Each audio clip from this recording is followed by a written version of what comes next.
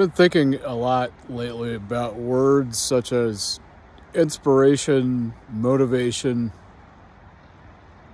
commitment, courage.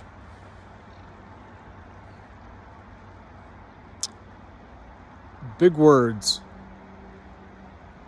Big words, I think, they get used interchangeably a lot and take on a lot of different meanings. I think it was Seth Godin said, language is, or the English language is like amazingly imprecise. He was talking about the word quality and how that gets used. And as a project manager, quality is supposed to be differentiated with grade. Quality is about meeting your scope of work, specifications and stuff agreed upon. Grade is sort of the level, how shiny it is, ultimately. And that's kind of what he was talking about. And I think those words also get used interchangeably, and people take very different positions on those words. You can read, the latest kind of philosopher king's idea that if you've got to go out and find motivation, or you've got to go out and find some kind of inspiration, then you're not going to put out great work. You just may not put out anything. You just simply are collecting ideas from other folks in your head, or maybe you're writing them in a journal, or notebooks, or whatever it is you're collecting, or the sort of vessel that you collect those things in. And commitment is, well, committed to what, right? Do you like my Christmas bell, by the way? What are you committed to? Are you committed to getting inspired and motivated as a little bit of starting point of an idea to start a project that you got in your head, and it's a little bit of a push and then you get going, maybe?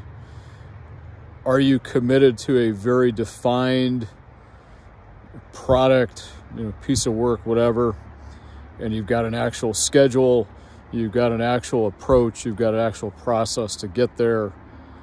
Or are you just committed to, again, kind of listening and reading and uncovering some ideas from others that you squirrel away and then eventually you use them? I mean, those are things you all got to decide. Obviously, sort of a philosophical question is why can't your inspiration come from the work itself? If you just sit down and just start doing it, aren't you going to inspire yourself? Aren't you going to motivate yourself to keep going? You're already there. You're already putting the effort. And so if you just finally sit down and just get at it, and you log the time, aren't you going to inspire yourself in the process? Maybe.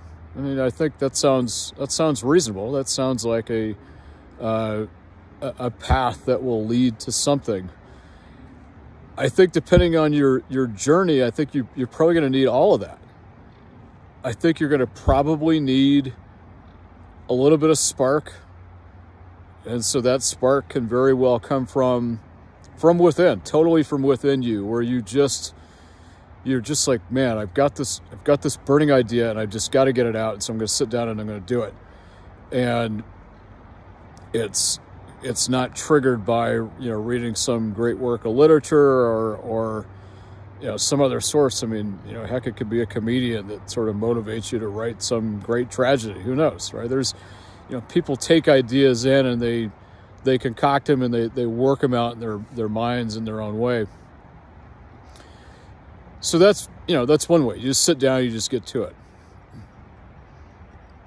The other, is you do some reading, you read the masters, you get a feel for their technique and some things that work, and it helps clarify a process and an approach that may work for you as well. And you're just using them as a starting point. He's sort of standing on the shoulder of legends, if you will. I think, think about the movie Finding Forrester, the young man, the high school basketball player who had befriended Sean Connery's character, the aging writer that was living off his royalties and hadn't written a book in 50 years or something like that. And Connery gives, I forget the actor's name. I can visualize him right now. Great actor, handsome kid. But he gives him some of his past work to read, gives him license to use it as a starting point. And once he uses that as just a little bit of spark, he just goes off on his own and he writes this amazing work. And the master of the school that he's at is like, there's no way in hell you wrote this. You must have plagiarized it. It looks just like this other guy's work. And, Sean Connery steps in and says, nope, you're right. He did start with a little bit of my work, and I gave him the rights to do that. I gave him the authorization to take that path. But what happened from there is his own creation. I merely served as a little bit of inspiration and gave him a little bit of fuel to get going. And from there, he took off and went on his own. And I think that's a lot of us. I think a lot of us have a desire to do something. And that desire leads us to do a little bit of research, some observation, some thinking, some cribbing of techniques and tools and even words of others that have come before us and have already put out some great work. And we learn from them. We learn how to do it. We learn a way, and then we add our own technique, our own words. We bring in other, inspirations, other motivations. There's always got to be something pushing you. There's always got to be some kind of motivating factor. And it sounds awesome to say, well, just being alive is my motivation, and there's nothing else beyond that. I don't need anything else. I don't need anybody to give me a spark. And, that sounds tough and it sounds brave and bold. And maybe it's true for some people, and maybe it's true for you at any given point. But I think we all have those moments where to create something, we need a little bit of a spark. We need some inspiration. We need a flicker. I know for me, like coming out and doing walks, I happen to be traveling for company business and going through Camp Verde, Arizona, just kind of sort of mid-north, if you will, between Phoenix and Sedona, roughly. Behind me is the Verde River, and I walked down here this morning. I thought, wow, it's a beautiful sight. I got out here, it was still kind of dark. The sunrise came up. You see the colors behind me flickering off the water. And, that's a beautiful thing. It's a beautiful thing. And I don't know what I'll do with the images in my mind or even the pictures I took this morning. I don't know what I'll do with that. But at some point, this experience this morning will kind of tumble out of me. And it might just be to inspire me to take my son fishing, later on in the summer, possibly, even this winter, because we get some warming effects in the wintertime. It's Arizona after all. But it may inspire me to do something with him. And then that trip it'll create a bond, and it'll do something for him. It'll do something for me. And we're creating something together. We're creating moments and memories. And we may create some actual work. There may be some work that comes from that as well. He's kind of a budding playwright. He's an actor. So who knows? Who knows what all the things that build up in his mind from his experiences and our conversations do for him down the line, and vice versa. I get a lot of inspiration from him. I mean, he's an amazing source of spark a motivation for me to do well and give him a better example. He's a source of inspiration and ideas for me of, what am I learning from him that I can actually employ in my business and some of the creative things that I do. I do some short writing on Substack and things like that. I get interesting tidbits from he and I's conversations. Just, taking him places and getting him to his activities, things like that. So he's an amazing source of inspiration for me, but I'm also living a life with him, and we're doing stuff. And so those experiences give me ideas and give me sparks as much as sitting down and reading a work of fiction or some business literature or whatever, right? I'm kind of weird in a way. I get some interesting ideas from reading regulations at times. What can we do with that? How might this apply to something else that we're wrestling with, even though it's not a requirement?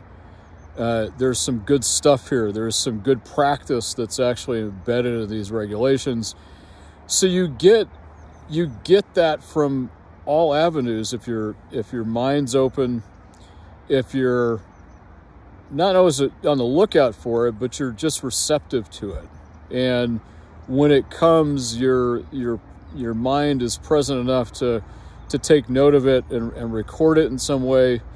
That's something I'm always trying to get better at doing. Always trying to remember to write down something I see or record it, or this thing that I'm recording this video on right now is great for that. I take a lot of notes. So that's part of the doing, right? If you never do that, then you're never going to produce any work from your inspirations or something that motivates you. Just like if all you do is record those things, if you never do anything but just sort of catalog them and store them up, then it's not useless. I mean, you did have a moment with it, but you haven't evolved it. Maybe it's not its time, right? And that's why I think it's important to do that cataloging, to be that observant. You may not be able to do something with it in the moment, and maybe you shouldn't. Maybe you really need to put it away for a while, revisit it, pair it up with other ideas. I mean, that's all part of a process that may produce some kind of work, or you may just catch your hair on fire with something and just go, right? Again, there's no real right or wrong way to do it. In the history of authors and poets and playwrights and people that have built businesses, they've all taken different approaches. They've all had different ways that they've gone about things and they've gotten there. And the key things that's led to producing whatever it is they produced is, yes, their ideas and their commitment to being open to collecting them. That's one thing. Their commitment to doing something with it, whatever process or approach that takes. Their desire to do something that is going to be shaping, changing, could be revolutionary, or it could just be, a feature that has, some improvement in whatever they're working on. But the magnitude is always going to be different, right? I think if you start with just, I want to change the world, you probably won't get there, because, well, what's behind the change? Why is it you really want to change the world? What's the meaningful thing that you hope to deliver? So that's the other thing, right? So, again, be committed to being open and being willing to kind of catalog ideas, explore them, put them to use in some way, be committed to doing something meaningful, you've got to have the courage to, at some point, put it out, whether that's, it's taking a product to a group of investors that you're going to need to give you the capital, whether it's financial or human or additional technologies, whatever that looks like, or it's truly building it in your own garage because you got that ability, or it's taken the it's taken the opportunity to finally publish that book, or whatever it is you're working on. You got to have the courage to put it out, and the courage to kind of live with whatever comes back to you. I don't know, for me speaking, I mean, that's a lot of times that's where I stumble. I let something get in the way and kind of talk me out of it. Take away my courage, if you will, from being willing to just put it out there. It's it's kind of the perfectionist kind of thing. Fortunately, I don't suffer a lot from perfectionism, but I have my moments. The flip side of that is, sometimes you rush stuff. You're just trying to get it off your desk and, get out into the world, and kind of, all right, fine, here it is. Critics, you go take your shots at it, reviewer, auditor, whatever it is. Sometimes you're too quick with it, and then what do? Well, maybe you get an opportunity to kind of redo it. Rethink your approach, rethink your attitude. Sometimes your attitude sucks in the process of making something, and so you kind of screw yourself in the process of doing it. You're doing it for the wrong reasons. You're too angry. You're so angry in a way that it's not like good motivation. You're just pissed off about something, and it clouds your judgment, and you don't put out something good. But if you've got the courage to take a step back and say, let me give it another shot. But a lot of us, me included, we get discouraged from time to time. We're like, I'm just not going to do it. The hell with it. I'm not gonna take another swing at it. I've tried twice and I've failed twice, and there's just not going to be any win for me. Sometimes that's the right thing to do, and you just move on, right? You don't waste your energy. You don't bust your pick, so to speak. Just keeping at it and keeping going and trying to make it work, and then 5 years gone by and you could have used that time for something else, or you really should. What you were working on was something that you really were committed to. You really felt there was a lot of good, a lot of purpose behind it, and it was meaningful to you, and you're not worried about praise or sales or market share or whatever it is, and you just get it out there. I mean, that's another element, and these are things that I've been able to catalog from taking in some writings over the last year, really ramped up over the last couple months, just because I reached a point where some of my long-held beliefs, some of my practice and process and approach, seemed to not have the effect that I was looking for. And so I thought, let me take a step back. Let me not rely on so much of myself thinking that I'm like the be and end all authority for what it is I'm trying to do. There's others that have done great things out there that I can learn from. So let me do that. Let me take a pause here. Let me do some study. Let me explore some techniques. Let me find some new tools, and then go from there. One of the sort of biggest shining examples that I've had lately is I delivered a course. The idea was, I think the idea was pretty well conceived, and it was a needed course for at least a small group of people that signed up. The course was put together. I was able to deliver the material as a kind of a live presentation to one group, worked on it. Oddly enough, I put some work into it, and I got like some interesting ideas from some musicians that are respected. And I thought, what these guys are talking about is kind of on point with my topic. And their ideas that fell out or, X, Y, and Z, let me explore those. And so you added those into the content. And then, I considered doing a different approach than what I had charted out. Kind of at the last minute. I had a little bit of time to prep.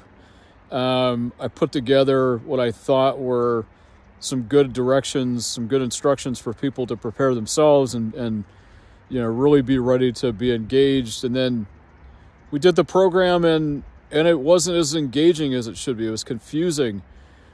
People didn't get out of it what they necessarily wanted. The reviews weren't great. But yet I had some ideas for what I wanted to do afterwards. I typically, when I do these trainings, I typically give something to folks afterwards. I'll give them my materials. I'll give them some tools that they can use. I'll give them some, some other things that I think may be beneficial to them. As just part of what I do for the course. And I don't worry that the course is over with and it's, it's still going to cost me more time and I'm not going to make any money off that extra time. No, I got things that come to me in the course of actually delivering the material at times that I think will help folks, and I need to spend time after I'm done giving the program to putting that together for them, and so I do it. And so, after this course that just didn't go very well, I felt it in the moment. I felt, I wasn't doing a very good job conveying the tools and the process that I was trying to teach, and I decided, I'm going to take my notes and I'm going to create a real simple kind of process, memo for them, something to take away. And then I thought about it even more. I said, I started off, I thought, with some good ideas here. The execution of it was terrible. The execution of this needed more time, and it needed to be fleshed out more and delivered in much more of a kind of process-oriented fashion, and maybe doing it as a webinar approach wasn't really the best approach for it. Maybe the better approach is to actually evolve this more into, a white paper, ebook, whatever. And so that was the idea that I came to after that. And just, I just had to accept the fact I didn't do a good job delivering the material. I did a pretty poor job executing the webinar, and then I got feedback that I should have gotten. The feedback was good. It was helpful. And the thing that I was probably most disappointed was that people weren't satisfied with it. And that's okay. It's okay to hear that people aren't satisfied. Otherwise, how do you know? The worst thing is they don't share at all. They don't tell you. They just kind of let you feel like, you did okay, right? But that doesn't help you. It doesn't help you move forward. So even those things, people's feedback are points of inspiration and motivation. Their feedback might cut so deep that you really get, pissed off and you just don't proceed. Well, that's on you. You've made that choice to let them derail you.